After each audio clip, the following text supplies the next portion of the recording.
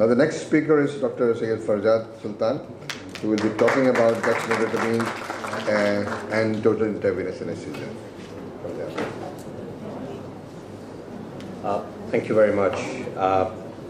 First of all, I'd like to thank the organizers for inviting me to talk on dexmedetomidine. So it's a relatively new drug. It was introduced first in 1999 and FDA approved for use for procedural sedation and for intensive care sedation. That's what the license says. It was introduced in the UK in October 2011 and in Pakistan by Brooks Pharmaceutical and it was available in July 2018. What is it? It's a dextrorotatory S enantiomer of medetomidine, which is a veterinary sedative agent. So like a lot of our anesthesia agents, few of them actually, not a lot, they were first used in animals, and they said, oh, it works in animals, let's see if it works in the human beings. And so this is where it came from. It's very highly selective alpha-2 adrenergic receptor agonist. It has 1,620 times more affinity to alpha-2 as to alpha-1. It's very short-acting, and it is labeled as an intravenous anesthetic agent. How does it act? It acts via a G protein coupled alpha-2 receptor on all three alpha-2 receptor types, and these can be found in the central, peripheral, and autonomic nervous systems. Where does it act? It acts on the brain directly, on the spinal cord, on the autonomic nerves, and it has other organs that it acts on too as well, such as the heart, muscles, and the intestines. So what does it do? It causes sedation. It causes anxiolysis. So it's one of those agents which are pretty good for relatively short procedures where you need to have the patient appropriately sedated and having no anxiety. So it causes anxiety at the level of the brain. It does cause a reduction in the heart rate. It may cause bradycardia. It has anti-shivering effects on the muscles. That's where the alpha-2 receptors in the muscle start acting. It causes vasodilation in certain organs and does cause diuresis, and it causes vasoconstriction in other organs. So it actually inhibits vasoconstriction, and it causes analgesia at the level of the spinal cord. How does it act in the brain? Well, it blocks the norepinephrine receptors at not one level but different level, including the thalamus and the cortex. So hence causing the anxiety and sedation. It has a rapid distribution, 6 minutes. That's what it takes. And it has an elimination half-life of 2 hours. 94% is protein bound. It is metabolized in the liver.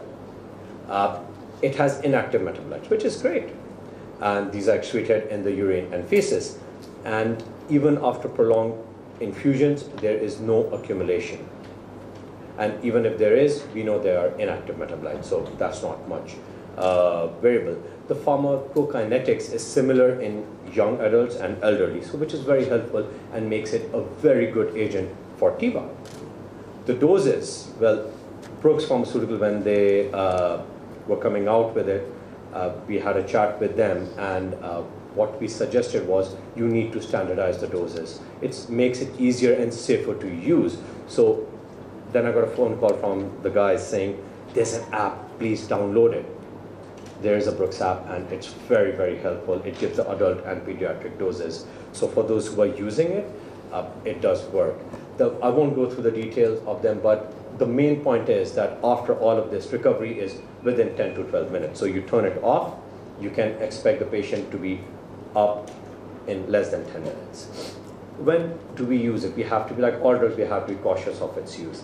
Again, excretion by the kidneys, so patients with renal disease. Please be aware of these things. Hepatic disease, elderly patients. They do say that effects and pharmacokinetics do not change, but the dynamics may change. Pharmacodynamics may be different for elderly patients.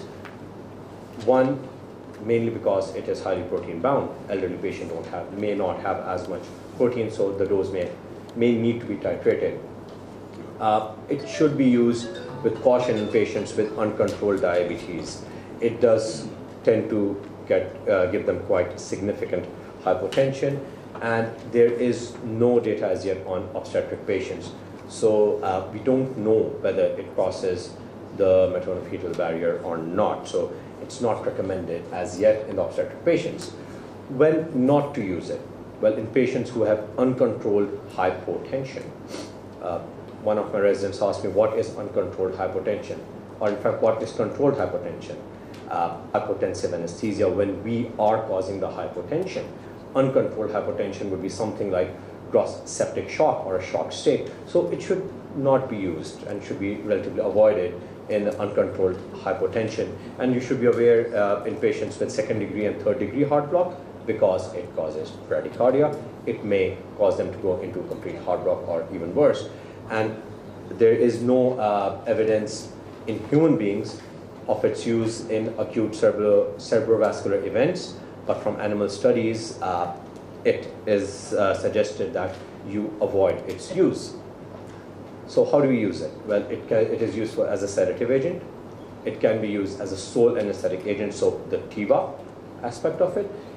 It has analgesic properties, and it can be used as an adjuvant for modifying and having a multimodal analgesia technique. So it is used quite widely in ICU sedation. It is licensed specifically for ICU sedation. That's what it started from. And for procedural sedation, so which is where TIVA comes in. So the evidence, or actually the literature gives quite a lot about gynecological, urological, burns patient, change of dressings, pediatric patients. I'm not too sure whether it's licensed for use in pediatrics. They do use it in pediatrics. I have used it in pediatrics abroad, but I'm not sure about the license for use. I could not find it. If there is, please, I would. It is off-label use. So again, so please be aware of that. In obese patients, specifically, if you want to do fiber optic intubation, it is a great drug for giving sedation and anxiolysis. And in obstructive sleep apnea patient, it is quite helpful as well. As a TIVA agent, as a sole anesthetic agent, there are quite a lot of it. There is few literature of its use in carotid artery stenting in patients with COPD. And in fiber optic intubation, there is quite a lot of literature, especially with obese patients and difficult patients with different anatomical issues that will cause difficult airways. It has been used for awake thyroidectomy. We don't want to use it. Awake craniotomies, yes, we do use it for awake craniotomies, laryngoplasties, and surgeries for tracheomalacia. And it's for those who routinely use it, it's a very nice, clean drug. For monitored anesthesia care, it can be used as a baseline sedative for a variety of surgical procedures or short procedures, endoscopies, colonoscopies, all these short procedures, change of dressings, pediatric procedures, which require a bit of sedation. It gives better patient cooperation. It reduces the opioid requirement. And there is less respiratory depression as compared to midazolam and fentanyl. It can be used as a pre-medication as well for patients coming in who are highly anxious. As an intravenous agent, it can be given intramuscularly for burns patients specifically, and it just calms them down. And it is very effective for stress attenuation, and I have a slide on that. And it reduces the, if you use it as a pre-medication, it has been known, it's documented to reduce the thiopentone dose. A single dose of 1 mic per kg helps in stress attenuation.